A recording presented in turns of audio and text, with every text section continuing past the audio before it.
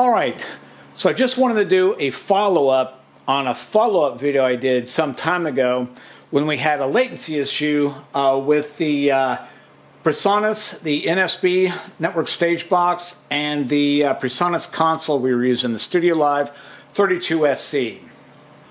All right, so just as a reminder, we had an issue during an event where we were using this setup along with our 32SC, and there was about a 1 second delay in the audio that was taking place. Now, I was at the stage at the time. I wasn't at front of house, but Dennis at front of house indicated something had happened and we lost audio.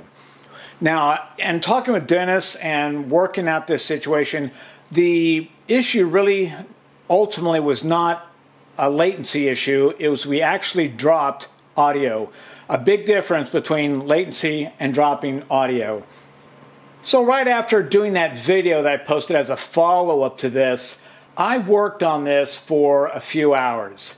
And well, actually it's many hours. But most of that time was spent running an MP3 player through this and waiting for something to happen that was going to cause the audio to drop. Now, when I did this, when I set this up in that last video, there was no audio dropout, but the problem ended up not being the console, nor being the NSB. So in researching what was going on, I've made some changes. Okay, so the first thing I did, and this is based upon the PreSonus documentation, is we were actually using this port over here on the left as a primary, and we were using this one here as a secondary. But the PreSonus documentation says use the port B, which is the right one. Use that one if you're going to do a direct connect into a console, which is what we're doing. So I've now made this right side the primary side.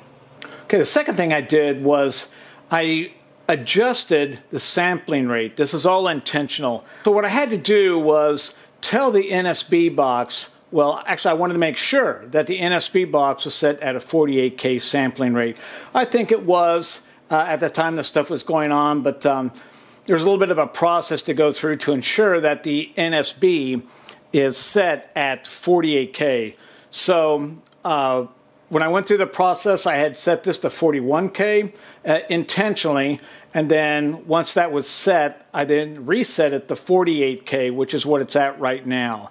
So this just ensures that the NSB box and the console are both synced at a 48K sampling rate. All right, and to ensure that I had clean power, meaning a voltage regulated power on the NSB, I had a spare voltage regulator laying around, so I've added this to the rack. UPS actually connects directly into this. So if we were to lose main power, in other words, if we were to lose the power that this device is connected to, the UPS will run everything, just, hopefully just for a moment, before the power can get restored.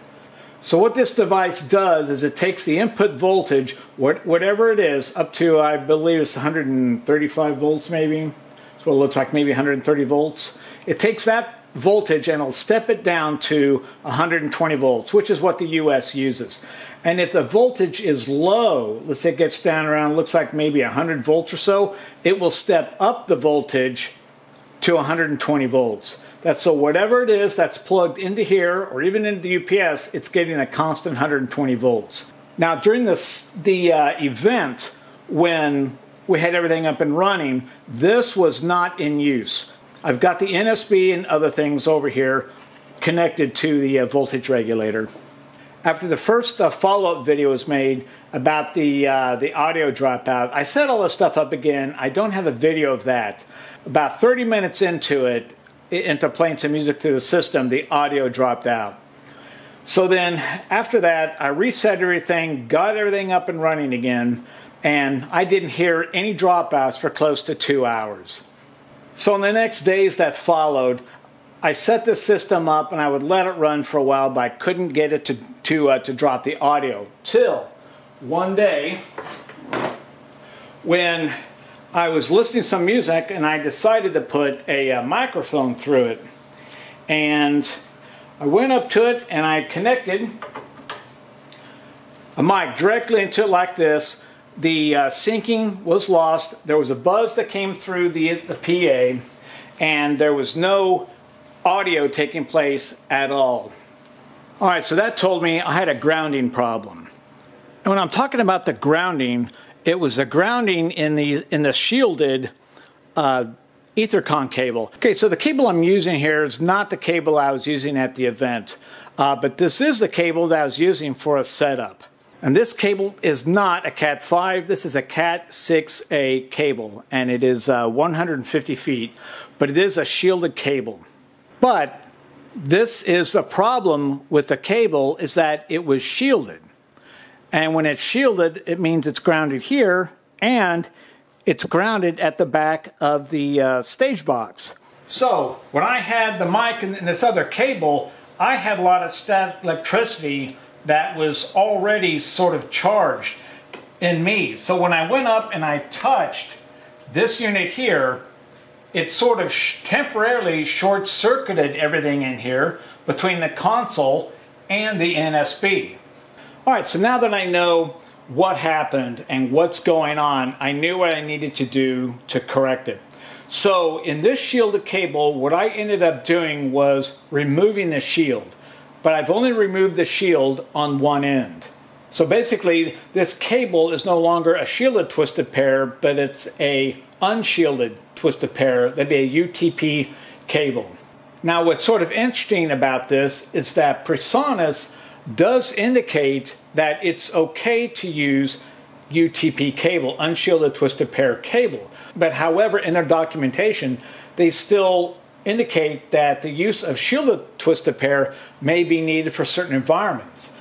But for this particular type of setup, an unshielded twisted pair cable is what was needed. And on one end, I've pulled that ground off, and I've got it taped internally so it doesn't touch any of the jacketing or anything. So once I got it taped off and everything, and I set this up, I probably ran it for maybe 3 or 4 hours. I would occasionally walk around here in the shop area. I'd work on stuff, just let the music play, and I would come up and I would just plug something into the NSB to try to get it to, if you will, sort of short out. But that never happened. So the answer to our problem is the use of unshielded twisted pair cable. The audio dropout could have occurred when somebody on stage grabbed the mic, either to reposition the mic or just to move stuff out of the way. All right, I think that's about it. Just sort of do a summary of what I did. On the NSB, we're now using port B as the primary port. On the console, we purposely set the sample rate back down to 44.1 just to tell the stage box, hey, go down to 44.1, and then we reset the console back to 48K on the sampling rate, and then that told the NSB box, oh, it needs to be running at 48K. I don't think the NSB was running at 44.1 when the console's 48. But anyway, we just did it anyway to make sure it was okay. And other thing we did was add our voltage regulator.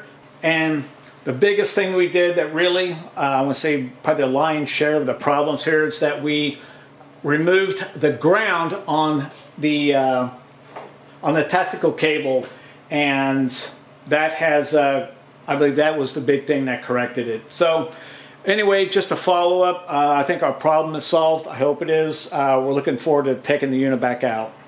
All right. Thanks for watching.